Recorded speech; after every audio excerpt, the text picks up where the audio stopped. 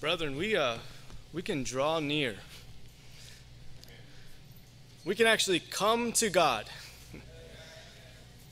Now this is good news. We got good news. Now we can actually come to Him for safety.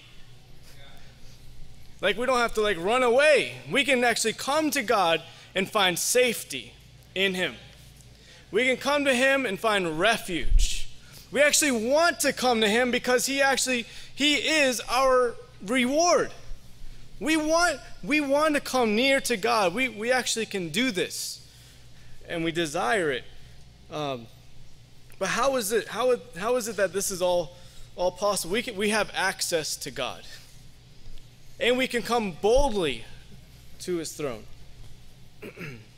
How is it that we have how is it that we have hope?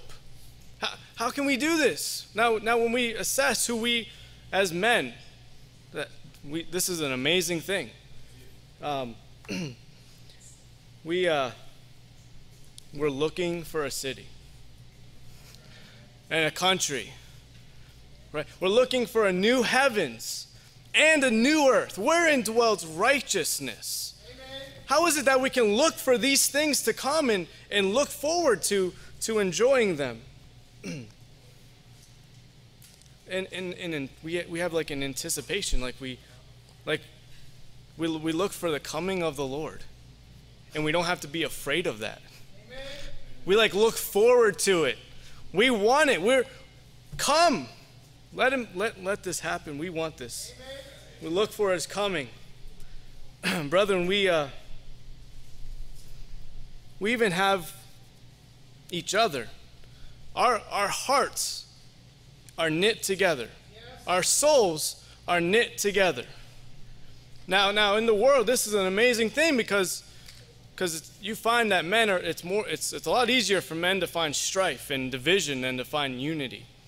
And what we have found that our hearts have been knit together, mine with yours. Now I've experienced this with all. I'm going to pick on Brother Mike. Now if you might not have noticed, but Brother Mike Zaucha is a little bit older than me.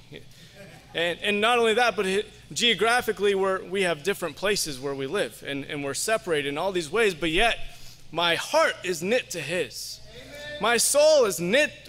We've been brought together. We have peace with one another. We are brought to one another. We have unfeigned love for the brethren. How is it that we have all these things? How is it that we can look to all these things? How is it that we can be alive and live unto God? Something happened. I have good news to tell you today. That something happened. Something took place. God did something. This is good. It's all possible. See, God made peace. You can draw near because God made peace. He has provided this for us. And so He sent preachers to proclaim it, to proclaim this good news, and we believe the word that was preached. We have peace with God.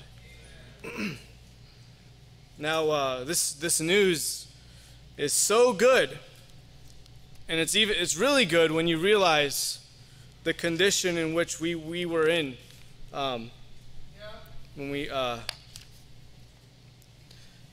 when God had mercy on us. When we realized the condition that we were in, the state that we were in, and when God showed mercy. This is good news to know that we have peace with God. So I've tried to title the state that we were in. Now this is hard to do. Mankind's greatest dilemma. I don't know. That almost seems too light of a phrase to even to describe such a weighty issue.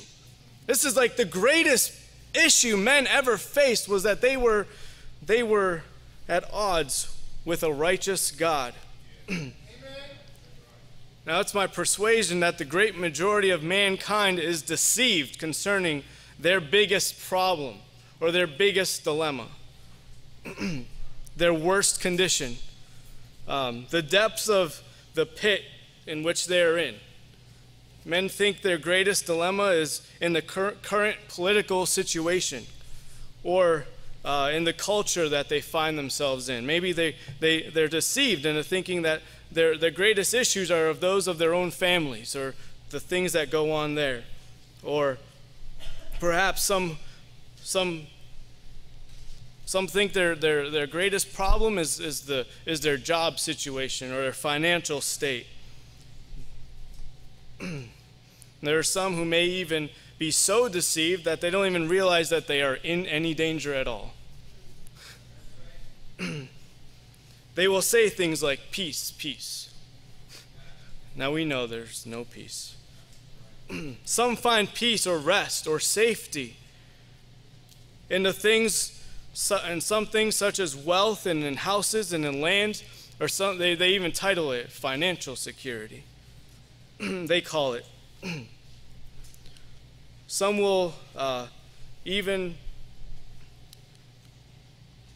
conjure up some kind of like feel-good story for themselves that they think that they can find rest in that. They'll lie to themselves and find rest in something they've told themselves. And some are deceived to the point of even uttering the words peace and safety, as if they are in no danger at all. Now we know what 1 Thessalonians 5:3 says. For when they shall say peace and safety, then suddenly destruction cometh upon them as travail upon a woman with child, and they shall not escape. Escape what? What are we talking about? So what is this great dilemma that mankind has found themselves in? The problem, the great issue. It's the fact that being darkness and unrighteousness and wicked, and sinners, they are in a head-first collision, as the brother said earlier, with the wrath of God. They are facing the wrath of God.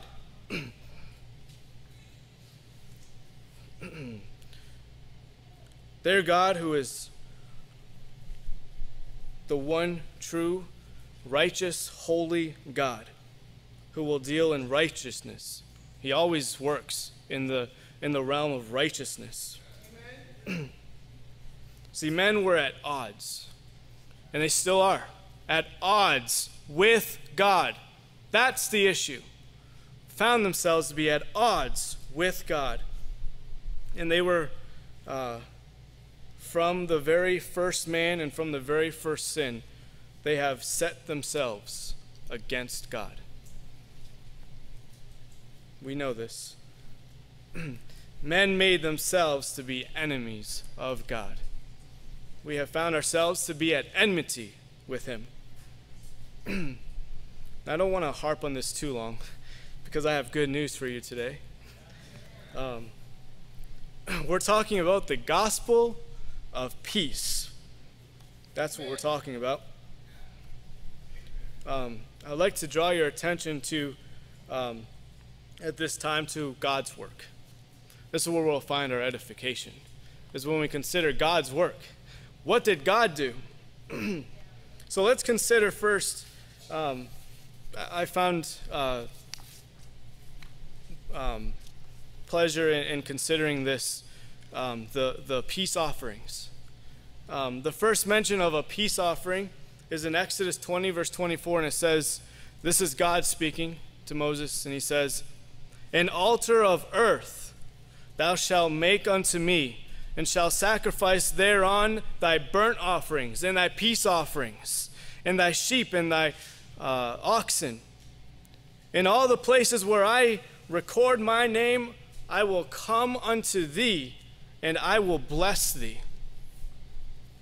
Now take note of this, notice this, that God saw our need for an offering of peace before we did.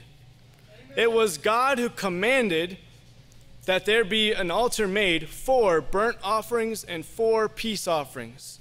God saw this before we did. We were the ones that were in trouble, and God was the one who noticed it before we even, he's the one that brought this up. That's what I'm saying. He brought this up. He saw this. God mentioned it. Not only did he recognize the need, but he's the one who made the provisions for it. Right? He said, "An altar thou shalt make unto me, and shalt sacrifice thereon burnt offerings and peace offerings."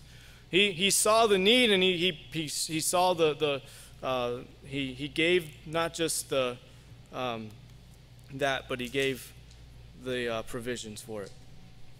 Now you would think that if anyone should be concerned about a peace offering, it would be mankind. We were, after all, the ones who needed peace. We were, after all, the ones who needed this time. Right? However, men were short-sighted and had lack of understanding of their current. They couldn't properly assess themselves. So God made the provision for our greatest need. He's merciful. Now the altar of earth was for sacrificing both burnt offerings and peace offerings. So we can conclude that on the same altar, this same altar is set for both burnt offerings and peace offerings. It's both of them on one altar, right? in one place. Leviticus even goes even further when God reveals these things to concerning the priesthood, explaining there's all kinds of things going on in this altar. Meat offerings, burnt offerings, meat offerings, sin offerings, trespass offerings, consecrations, and sacrifice of peace offerings, all were made upon one altar. All these things took place on one altar. So consider this. In Jesus' offering of himself, many things were being accomplished in that one sacrifice. In that one thing that he did, many things were accomplished. Now, we'll revisit some of these thoughts later on. What God is doing here is he is preparing men for a lesson on what we need. He's preparing us for what we need in the law and what only he can provide. He's providing, he's giving us, he's teaching us. He's actually giving us a tutor and teaching us something. You need this, only I can provide it. And it's also teaching us of the one in which he will provide all these things. So God is doing something here. See, the dilemma was ours. It was never God's. God wasn't like stumped as to what are we going to do with men? They've gone away. How are we going to? No, God. Well, he was slain. Jesus was ordained before the foundation of the earth for this work. For this work. So God wasn't in any way like stumbling or fumbling as to trying to figure out. This wasn't a tutor for God. This was our tutor to teach us what we needed, what only God could provide. And so, as some of you already know, the peace offerings didn't really provide true, genuine peace or anything like that between God and men. If anything, it carried with it a reminder that there actually was no peace between God and men. No peace between God and men. They continued with their own. They continually, with their own will, would be allowed to come and bring these offerings before the priests to offer up. As the people desired, they could do this. They could bring peace offerings. That's kind of like it's manifest that if you need to keep continually bringing these offerings, that you're acknowledging the fact that you have no peace.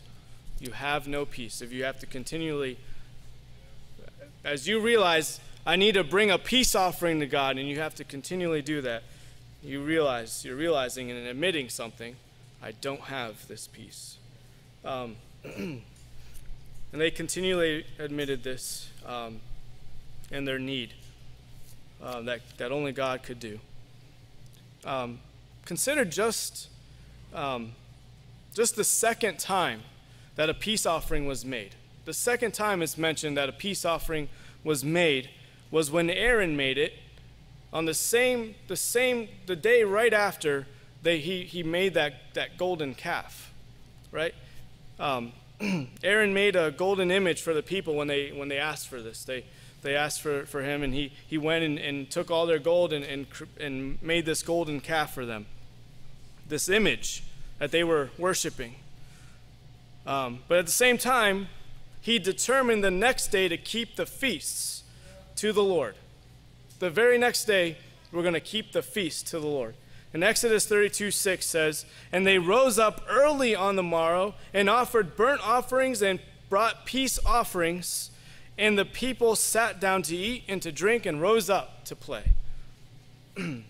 Now, if you recall, that very same day, 3,000 were cut down by the swords of the Levites.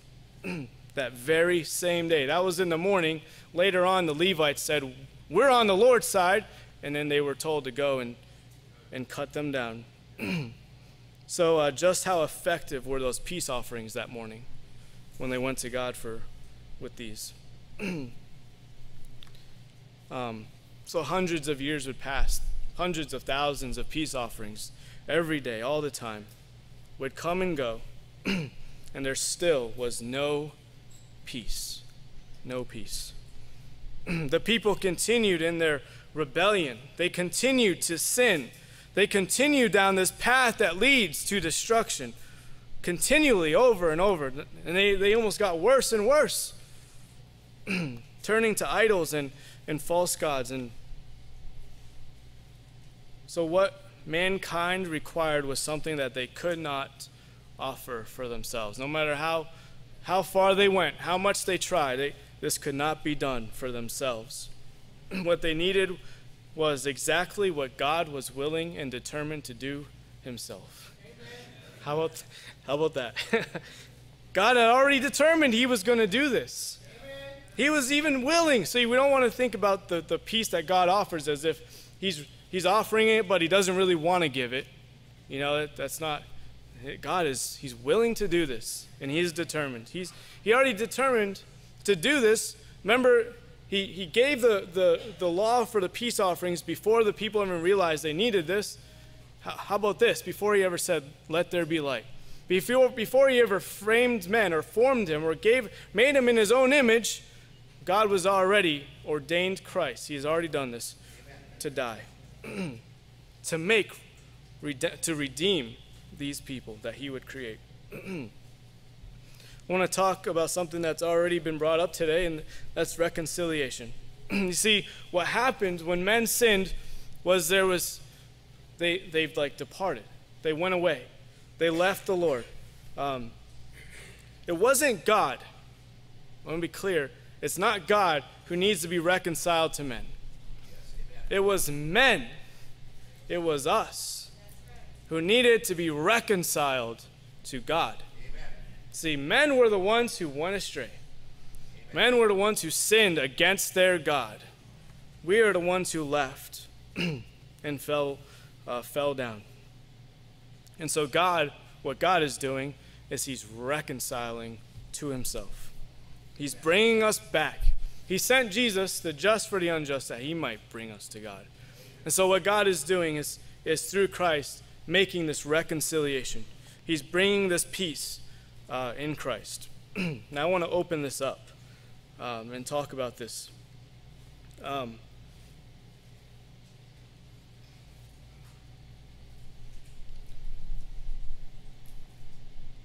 I want to, there are two texts I want to look at concerning specifics, the specifics of the gospel and and what God accomplished in Christ in this reconciliation. First, I want to look at what's already been read in Colossians 1, 19 through 23, and just to remind us of what was said here. In Colossians 1, 19 through 23, if you're familiar with Colossians 1 or you're not, Colossians 1 is like, it's talking about God and his Christ, what God was doing in Christ, and we see here the like the eternal purpose of God and what God is doing in the earth with Christ, and like from an eternal perspective.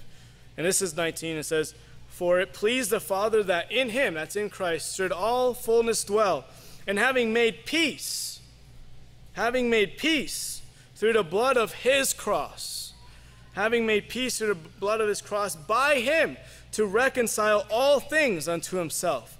By him, I say, whether they be things in heaven or things in earth. And you that were sometime alienated and enemies in your mind by wicked works, yet now hath he reconciled in the body of his flesh through death, to present you holy and unblameable and unreprovable in his sight." I'm going to just skip to the end real quick and then come back, but that last part there, to present you holy and unblameable and unreprovable in his sight, that's like the end of this is like what peace is with God is pointing to. Like peace, God made peace between us because this is what he's accomplishing in doing that, is that in the end we will stand before him unreprovable and unblameable and holy in a holy God's sight. It's before him.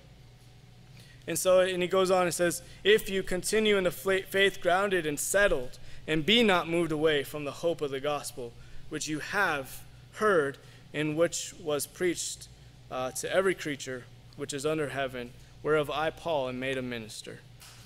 I also want to look at 2 Corinthians 5 concerning this also.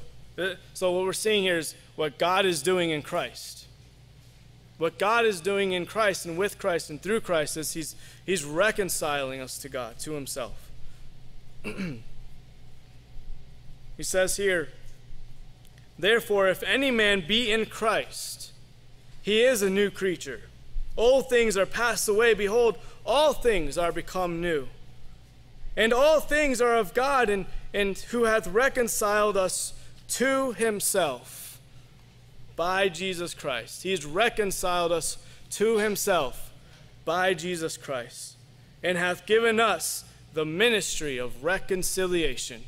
That's what he's done, is he's brought us to himself by Jesus Christ. See, we were the ones who had to be brought back.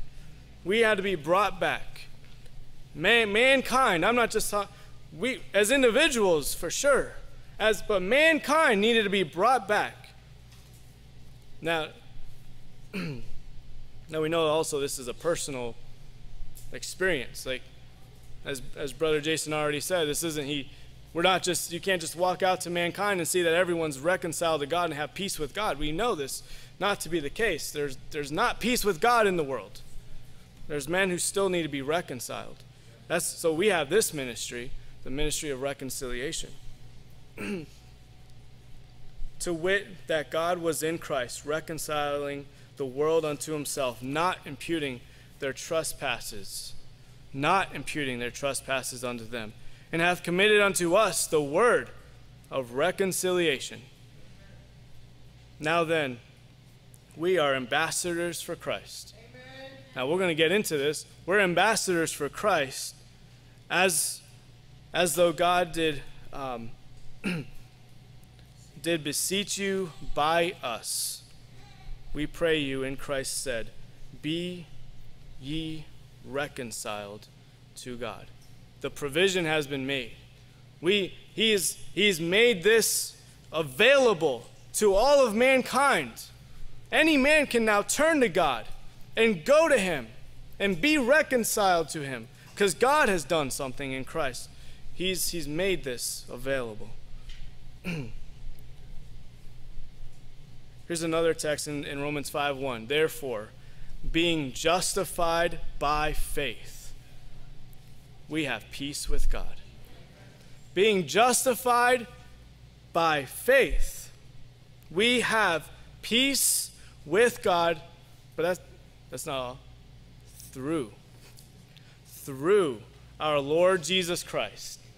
Through our Lord Jesus Christ. You have peace with God through him.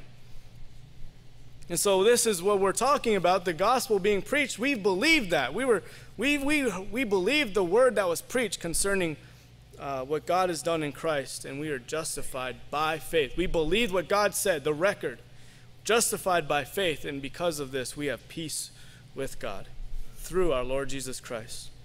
See, you could say it also, righteousness and peace have kissed each other. God is just and the justifier of him that believes in his Son. Amen. So what we have is God remaining righteous and also justifying men because they believed on his Son. So God being righteous can actually show peace or have peace with men. They've kissed each other. Now I want to talk about this preaching. That's what we're talking about in the gospel. The gospel is the announcement or the preaching of what God did and what we have in Christ available. And so now it's the good news, because God did this and he did this work, he accomplished it, the good news can now go forth. It can go out. It can be preached because God did a crucial and a good work in the sacrifice and offering of Jesus Christ, his Lamb. The preaching can now commence because God did a work. There was a work done in the cross, God reconciling the world unto himself. God is making now available this peace that we can actually come to him and have peace. Now the preaching can go forth. The preaching can go out. Now those who are standing upon the mountains can preach a word. This gospel of peace. That there's now, you don't have to be at odds with God anymore. You don't have to stand as an enemy of the righteous God anymore. You don't have to face the wrath of God anymore. Here's Jesus. This is what he did. This is what God did in him. Believe that and be reconciled to God. So Jesus preached peace. That's what he did. That he may reconcile both unto God. This is an amazing thought too. In the world you have men who have also been reconciled to each other or made peace between, you have the Jews and the Gentiles. They've been brought together also by into Christ. Peace has been made between them. He's reconciled them both unto God. That's like, it doesn't matter if you're a Jew or you're a Gentile, you can be reconciled to God. It doesn't matter if you were the one who received the law of the peace offerings or not. You can be reconciled to God. God has made this available for all men. And so Jesus, it says in Ephesians 2, and he made that he might reconcile both unto God in one body by the cross, having slain the enmity thereby, and came and preached peace to you which were afar off, and to them that are nigh. For through him we both have access by one Spirit unto the Father. Now this peace had to be preached to both. Them who are far off and to them they both had the same issue. It doesn't matter if you were a Jew or you were a Gentile, you had the same problem. Your problem with God was the same one. You were at enmity with God. And you both need the same word. The same gospel was preached. Amen. To them who are far off and to them that are nigh, peace. There's peace with God. It's available to you. And so, I want to consider also this thought. I haven't even touched my text yet, and I want to get there. The text that I have are Ephesians 6, 13 through 15, and Romans 15, Romans 10:15. I want to first look at the Ephesians 6. I'm going to read 13 through 15. It says, "Wherefore, take unto you the whole armor of God, that ye may be able to withstand in the evil day. And having done all to stand, stand therefore, making having your loins girt about with truth, and having the breastplate of righteousness, and your feet shod with the preparation of the gospel of peace." Having your feet shod with the preparation of the gospel of peace. I found it to be interesting that a lot of texts that are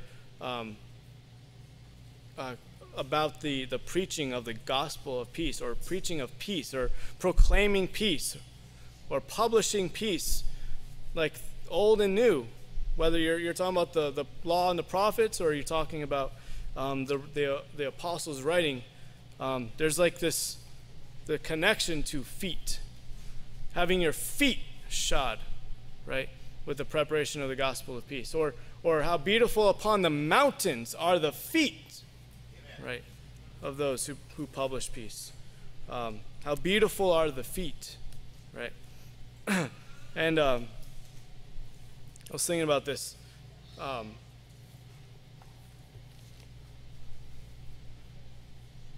The feet are like your point of contact with the earth.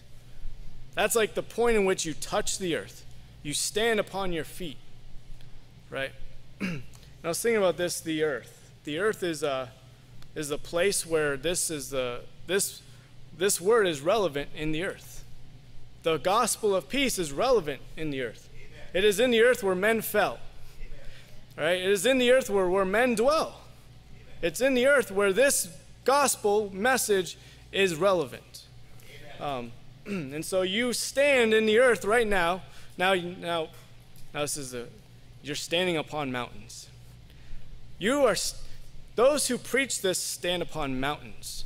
How beautiful upon the mountains are the feet of them who publish peace, right? Upon the mountains. Now you're standing upon a mountain. When you're standing upon a mountain, you've overcome something. You've gotten somewhere. You've done something to stand upon a mountain. You don't just stumble upon a mountain and like just end up on this mountain. You might stumble and fall down a mountain, but you don't stumble up a mountain. You have to have something was accomplished when you came to a mountain and you stand upon it, when you're standing on it. And so what this is, those who preach the gospel of peace are those who have already come up high. Amen. They are the ones who come nigh unto God. So those who can publish this word in the earth, who can preach it, who can proclaim it, who can say it to mankind, God has made this provision. Those who do that are those who have believed. Those who have come up the mountain. And from whatever mountain you're at, you can say you have a word to preach. How beautiful are the feet of those who stand on the mountains. Also, the peace that we have with God didn't originate with the earth. It had to come from God. God had to make this provision. God is the one who did this. The only time peace was ever proclaimed, peace on earth, was when one came from heaven to earth. Right? Right? Glory to God in the highest. And peace on earth, goodwill to men. That's when one came from above to the earth. And so the gospel of peace is a message of what God did from heaven and has affected the earth. So don't look to the earth for peace. Don't look to the earth for peace. What we have is men in this world looking to the earth to find peace. They're completely ignorant of the fact that their problem is with God, not with their neighbor. not with the politics of our day. That's not the issue. When you go and try to pursue that kind of peace, there is no peace. You can only attempt and have and experience maybe temporal peace. But we're talking about an eternal peace with God. And only God can provide it, and only that peace can come from above. So don't be deceived and look for the earth to provide this kind of peace. God's going to provide this kind of peace. But we do stand in the earth and publish this kind of peace. And announce it.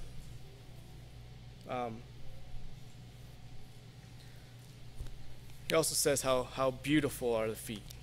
How beautiful. The feet that go and publish this word, they're beautiful. They're beautiful feet. I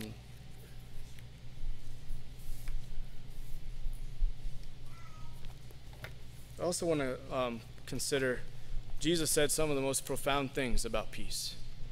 Some of the most profound things have come from his mouth. Why? Because, well, he is our peace. See, if anybody knows anything about this peace, it's him. Jesus said, peace I leave with you. My peace I give unto you. I'm going to give you my peace. Now, has there ever been a division between the Father and the Son? Has there ever been a disagreement? Now, what's the standard for peace? Is it not the Father and the Son? What's the standard for perfect unity? Right? Is it not the Father and the Son? Right? I and him and me and you and us. That's like the standard of perfect unity, and he's bringing us into that. There's a standard for perfect peace, and that's between the Father. They always are in agreement. Jesus said, I always do those things that please the Father. He's not going astray or going rogue. He's doing the things that please the Father. They're in accord. In everything they do, they are in accord. And so what he's doing is, this peace that I have, I'm going to give it to you. See, we can actually have this kind of peace with God, where what we can do is in accord with what God does, what he says. And we can actually live a life without disagreeing with God. We can agree with what he says. We can say, amen. Yes, I believe what you say, God. I love what you say. If you love me, keep my commandments. That's what Jesus said. The words of God, his commandments aren't grievous. We are in agreement with God, that we have experienced this peace that he has. How about this? Jesus experienced this kind of peace in the earth where, remember, he was in a boat and he was sleeping. And you remember what was going on in the boat around it? They were in the middle of a storm, right? The ones who were there with him thought they were going to all die that day. They thought the boat was going down, and Jesus is asleep. See, now that's peace. See, I want to kind of apply this a little bit. We can experience the storm around us and rest. We can look around us and see. You don't have to turn on the news for very long and know that there's a storm amongst us. We're in the midst of a storm. Whatever it is, there's ungodliness everywhere. We have enemies everywhere, and yet we can rest. We can be at peace. We can experience the kind of peace that Jesus had. Remember, he rebuked the storm. He said, peace, be still. Peace, be still. I was thinking about this as well. Only God can do this. Only God can take an enemy and make true peace. Only God can take his very enemies, those who have. Well, you can just take some examples. You have the Apostle Paul. Saul, why are you persecuting me? Jesus said. And yet you have now this. He's a worker together with God. Right? So, but only God can do this. Only God can take a true enemy and make him a true. He can take enemies and make them sons and daughters unto him.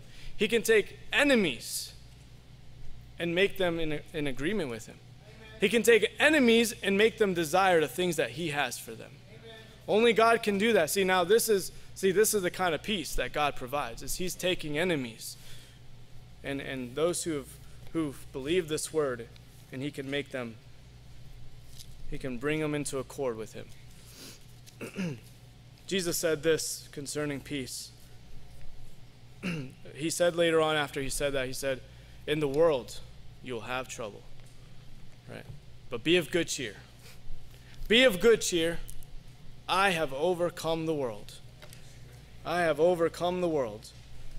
See, in the world, whatever's going on, we can be of good cheer, right? I have overcome the world. He said that in me you will find peace. In me you will find peace. In the world you'll have trouble. Be of good cheer. I have overcome the world.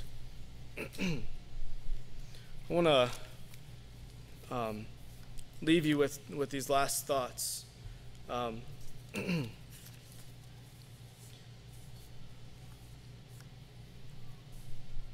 God has provided us with resources that have the ability, if we let them, to keep us, to stabilize us, and specifically those parts of us that have the tendency to waver or to falter in any way. So for instance, you have a soul. Now your soul can be downcast, your soul can be vexed, your soul can be troubled, your soul can be subverted, your soul can experience all kinds of things. What do we have from heaven that God has given us for an anchor of the soul? We have hope as an anchor of the soul. What about this? We have a spirit. What is provided? We have the Spirit of God. Bears witness with our spirit that we are. So if you ever have this doubt or wonder, you have a spirit testifying with your spirit that you are a child of God. And so God provides all these, He provides heavenly resources for these parts of us that can waver or can. So what do we have? We have a heart. We have a heart. Jesus said, don't let your heart be troubled. Don't let it be troubled. He said this. The Apostle Paul said concerning what you have for the heart.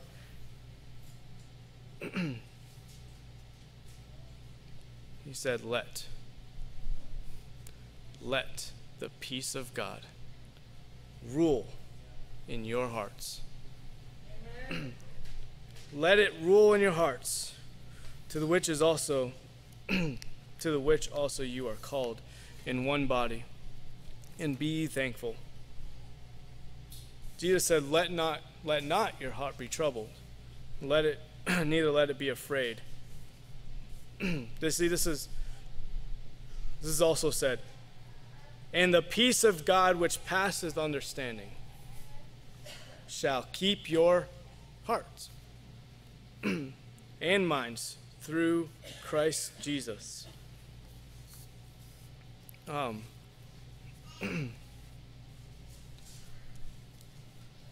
have some more good news. I'm going to leave you with this. This peace that we have from God and with God is not a temporal peace. It's not a temporal peace, or a peace that is due to eventually expire or run out. See, what we have from God is an eternal peace, an everlasting peace. If you've been reconciled to God and you have peace with God, you can expect that to last as long as you stay with Him forever, an everlasting peace. Because of this, because the one who is our peace and who our peace is by and in ever lives to make intercession for us. And He will not die. He will not expire. By His death we are reconciled to God, and much more being reconciled, we are saved by His life. See, in Egypt, there was only peace between the Israelites and the Egyptians as long as Joseph was alive and remembered, right? But when he died, he was forgotten and was unknown, and the peace ceased. They were made slaves, remember. The peace ceased. But as long as Christ lives, we have peace with God. So here's the good news, brethren. God put peace in one who will never die. We are saved by the life of one whose life will never end. And so this is a sure salvation. So what we have is the Prince of Peace. This is what's said of him. Of the increase of his government and peace, there shall be no end. Thank you.